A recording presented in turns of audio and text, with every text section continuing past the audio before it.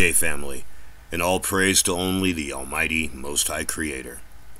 Today I'm going to read Deuteronomy 8, 1 and 2, and I read, Ye shall observe to do all the commands which I charge you today, that ye may live and be multiplied, and enter in and inherit the land, which the Almighty your power sware to give to your fathers.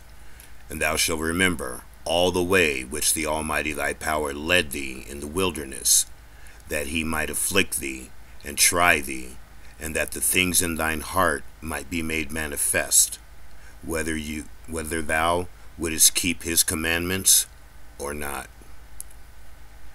All praise to only the Almighty Most High Creator, our one and only Savior.